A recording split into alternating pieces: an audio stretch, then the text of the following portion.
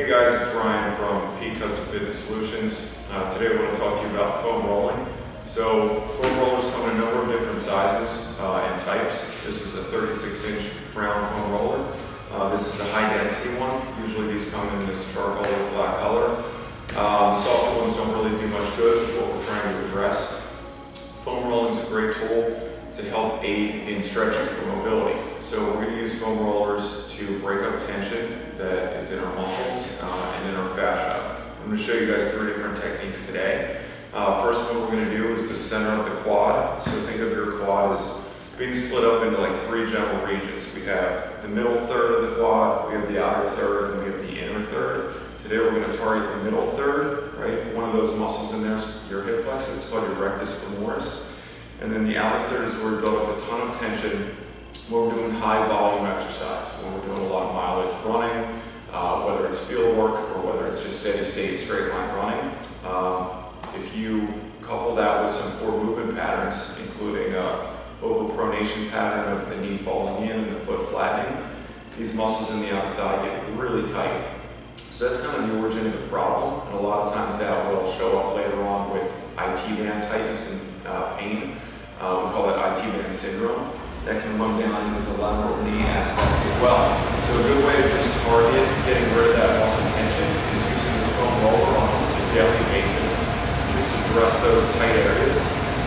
Really think of them as like trigger points that keep muscle from lengthening and contracting the right way. So these certain areas just hold tension, we want to break them up. So we want prolonged tension on the foam roller. So really it should be called foam roller sitting or massage versus foam rolling, because we don't want to move up and down very fast. We want to prolong tension on those areas. So I'm going to demonstrate these 3 different areas that we're going to do. We're going to hit the middle quad, the outer quad, we're also going to work on the calves. They build up a lot of tenderness and tightness as well with high volume running, field work, sports, and so on. So first one's going to be the middle of the quad. What we're going to do is address the roller with the roller under just half of our body. So I'm putting the foam roller under the right side of my body. And I'm going to start right on my hip bone. So if you follow the side of your pelvis and you just trace that forward, at a certain point you'll feel a landmark where your pelvis starts to turn down.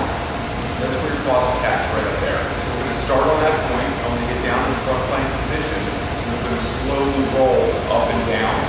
The guideline is 1 inch per second of movement. So if you think about it, my quad length is probably 20 inches, so it should take me at least 20 seconds to get from top to bottom.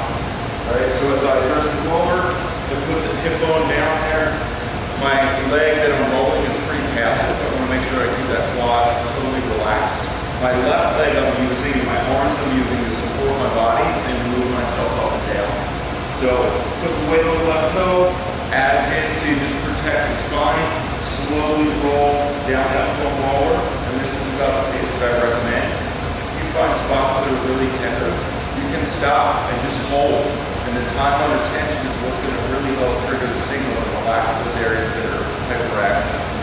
So slowly move forward on that roller. Really continue moving. I'll fast forward. We want to basically get down to the bottom of the quad. So right at the top of the kneecap is where we want to stop. We don't want to put tension on the kneecap itself.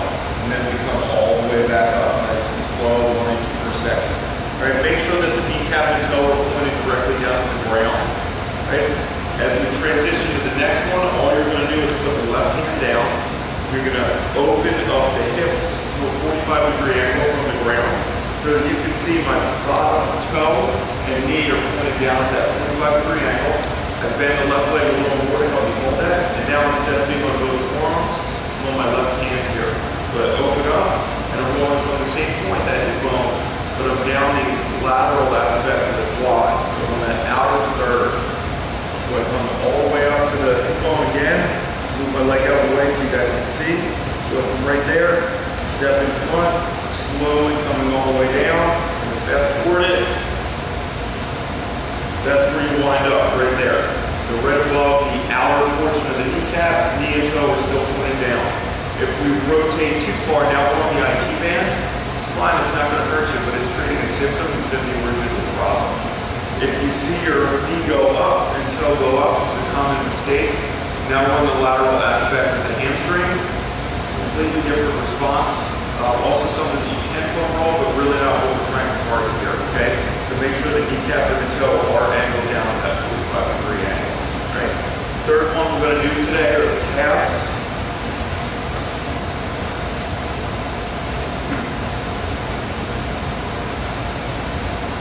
So to address the calves, we're in this position, we're seated. We have one foot over the foam roller, toes pointed straight up, so I'm on the back of my calf. Below the calf is another muscle called your Soleus, which is where your Achilles tendon goes onto from the heel.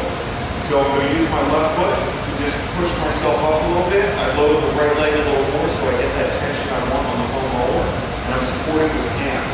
I slowly roll straight up the back of the Soleus, and then as you get to about mid-lower leg, that transitions into your calf muscle, your gastroc. So you can go straight up and down the middle. You have two heads of your calf muscle. This is going to get the back of both of them. What I recommend is opening up a little bit, so we take that toe and knee angle out towards, let's say, 1 to 2 o'clock. Now I'm on the lateral aspect of that calf. I get the outer head, and that's where I want to have a little more tension. And I'm going to roll slowly up and down that. So we're a little more focused on the areas that can get tighter and overactive from misuse of the movement patterns. I'm moving with my 1 inch per second tempo again. I go all the way up to the back of the calf where it hooks on into the back of the knee. Stop there and slowly roll back. If you don't feel much tenderness there and your shoulders are okay in this position, you can double your weight there. Take the left leg off the ground. Still make sure the right toe is pointed out towards 1 or 2 o'clock. And slowly roll all the way back down. Get a little more tension here and be a little more effective. Alright, so those are our 3. Today we covered the middle of the quad, right? So our initial position was straight down the center. We hit the lateral quad, which is really problematic and pretty tender. And then we hit the outer head of the gastroc and then down into the soleus. So those are the 3 that I want you guys to start implementing, and then we can move on from there and add a couple other areas. Thank you. Appreciate your time.